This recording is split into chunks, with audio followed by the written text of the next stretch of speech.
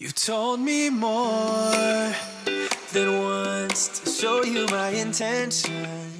Hi, and thanks for joining me for our careers learning videos. This video is about your post-16 options, so the options that are available to you after you've finished your GCSEs. It can be quite daunting to make this decision. Some people just fall into it and make it quite easily, but don't panic if that's not working for you. Some people do take just more time to think through those options before they make a final decision.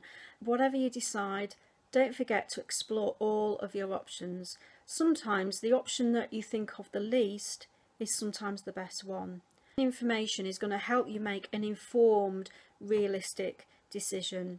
Rather than just going with what you're initially presented with, sometimes there's hidden information or things you don't first realise. So try and gather as much as you possibly can. So general overview of all your options. So the options are staying on in your current academy. So that can involve a range of options, obviously depending on what academy you're currently in and what's on offer. So again, find out the full range of subjects that are there available to you.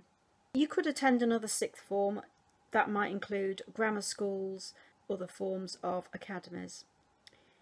You might want to go to a college, depending on where you live and how far out you're willing to travel.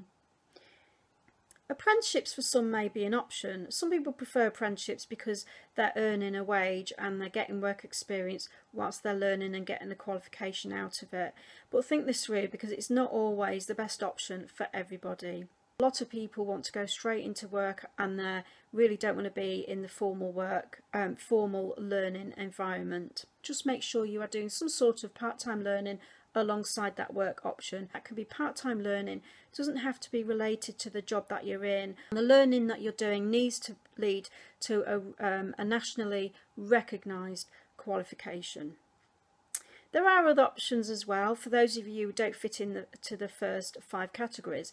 Other training might involve a football scholarship for those of you who are involved with that and may be offered that.